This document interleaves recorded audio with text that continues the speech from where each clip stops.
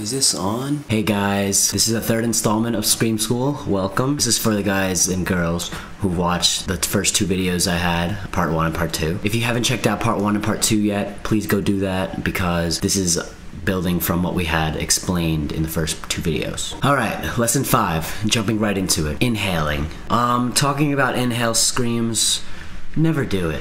The reasons, well, number 1, if you think about it, inhaling is just a noise. It's not projecting anything. It's just the opposite of that. Screaming is just like singing. It's projection. When is the last time you heard a singer who inhales to produce their notes? Never. So that's a big reason why you guys shouldn't inhale. Reason number 2. Sure, it might sound like screaming, and it might sound real through a PA and a microphone when you're cupping it, but the legitimacy of that is extremely low. In my opinion, it's sort of the easy way out to screaming. It's sort of the easy way to quote-unquote sound good. To me, it's like a bootleg version of screaming. The next thing I would like to talk about is whisper screaming. I personally have no idea what that is. If it is what I think it is, please don't do it. Everybody needs to stop making bootleg versions of screaming. The next thing I'd like to talk about really quickly is water. For those of you who go to record or practice every day, you know that water is very essential. Or even those of you who play shows, you know how important drinking water is. It keeps you hydrated. It keeps your larynx and vocal cords hydrated. Speaking of the larynx, for those of you who don't know what the larynx is, it's your vocal box right here. Your Adam's apple is the cartilage around the vocal box. Inside of there's only 2 things I want you guys to worry about. That's the vocal cords and the false vocal cords, also known as the vestibular folds. What you guys need to learn is to control the larynx. Before I move on to lesson 6, for those of you who are watching and are worried that you cannot see your Adam's apple or your larynx, don't worry if it's not visible. For girls who can't see their Adam's apple, don't worry, it's still there. For guys, it just happens to be much more visible. Like, I'm pretty sure you could see mine right now. Alright, lesson 6, talking about moving your larynx. Changing pitch. So if you watch the first 2 videos, you kind of have a basic understanding on how to scream. I'm going to show you how to change your pitch of your scream now. And the larynx is one of the things that you need to control to learn how to control your pitch. When you go to swallow something,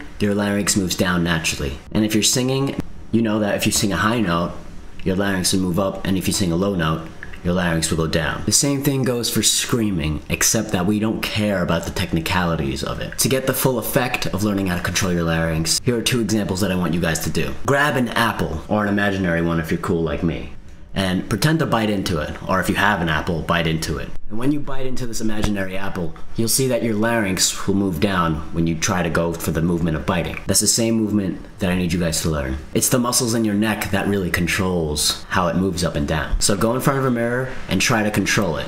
What I mean by controlling it is by doing this. Just get that simple movement down.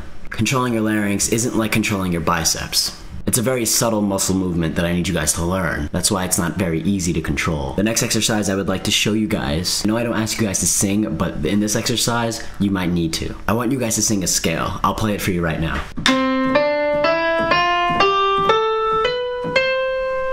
Descending.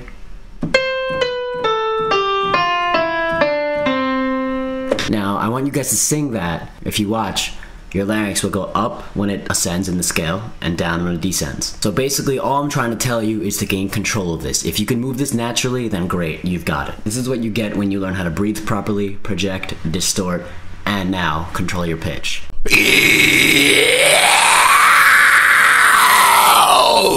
Alright guys, well that's it for this lesson. Again, the yellow sign never fails. Please visit www.etiennesin.com to get this lesson in MP3 format for your iPods.